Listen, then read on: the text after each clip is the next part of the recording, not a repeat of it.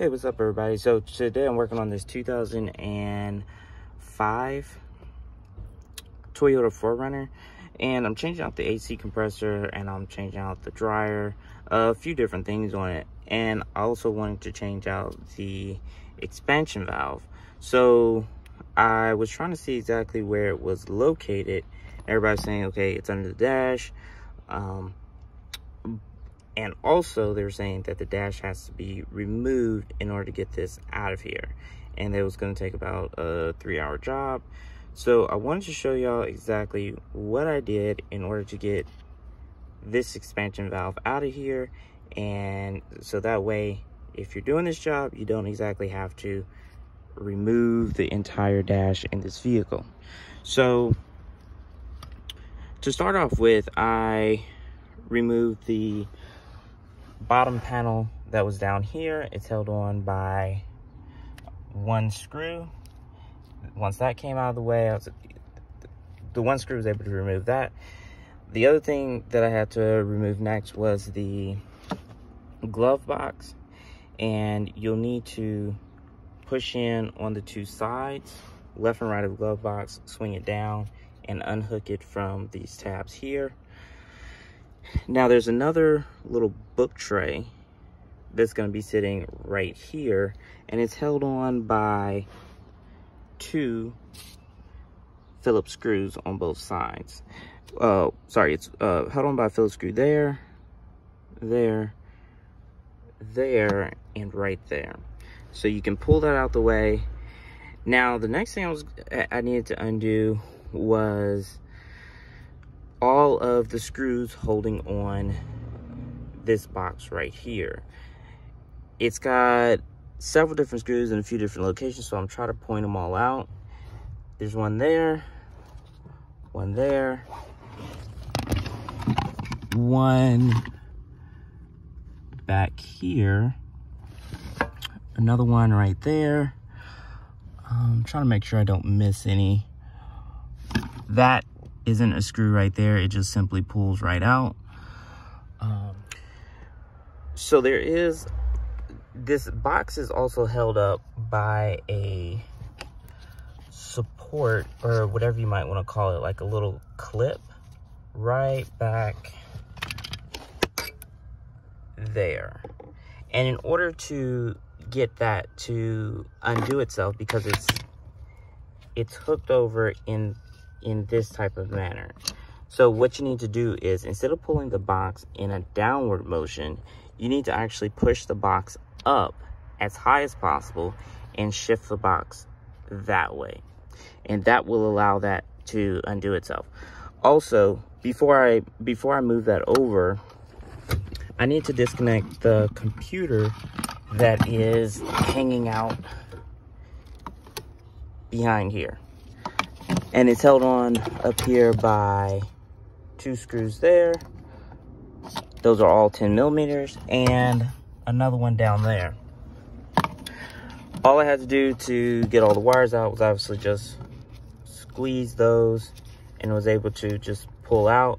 Once that's pulled out, this computer will actually kind of just swing down out of the way, and that creates enough room for this box to, once you push up on it here, you kind of pull down and get this to drop down just a little bit, and you're able to slide it over that way. So you're pushing up, pulling down, going that way.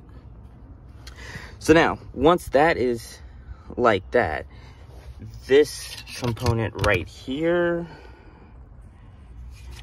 needs to be removed, and it sits in there something like this right here, and it's held on by 3 screws, one here, one there, and one there, and they're located in this area right here. So in order to get those screws, I needed to use, you can use either a drill,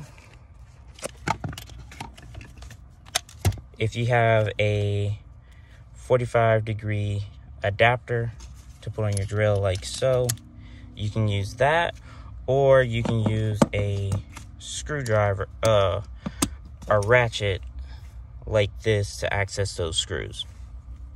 You might need to play with the length of this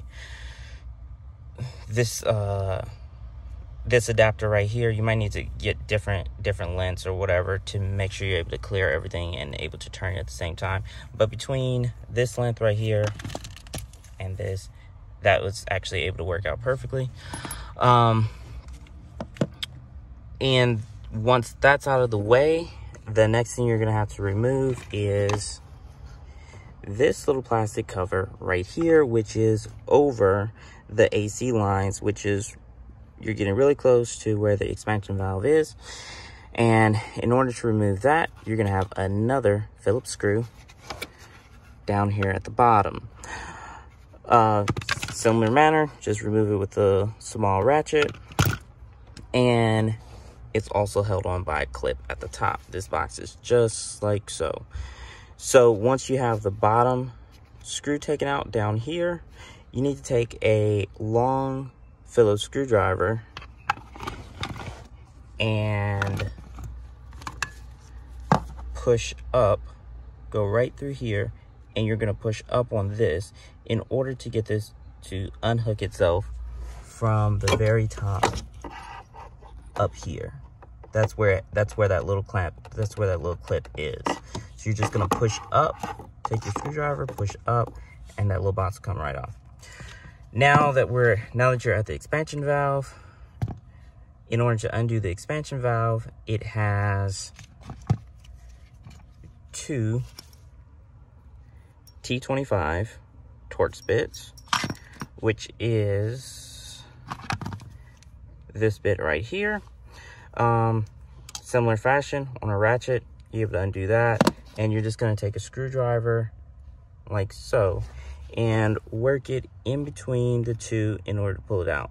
Mine's end up pulling out from the back of the expansion valve, so the expansion valve was still on this part right here, and I just needed to take the screwdriver, put it in there, wedge it apart, and the expansion valve came right out. So anyway, I'm gonna get the new expansion valve, install it on this thing, get all this put back together, finish up the rest of this job. But I just want to make this quick video for you all to hopefully help you in changing out the expansion valve on your vehicle if you feel like it is an issue. Also, one more quick note, I wouldn't necessarily change out this part unless you are seeing some type of liquids coming from this area, oil or something like that. But if you're doing it, this is how you can do it. So anyway, if you found this video helpful, give this video a thumbs up, and I'd appreciate it if you subscribe to the channel. Thanks for watching.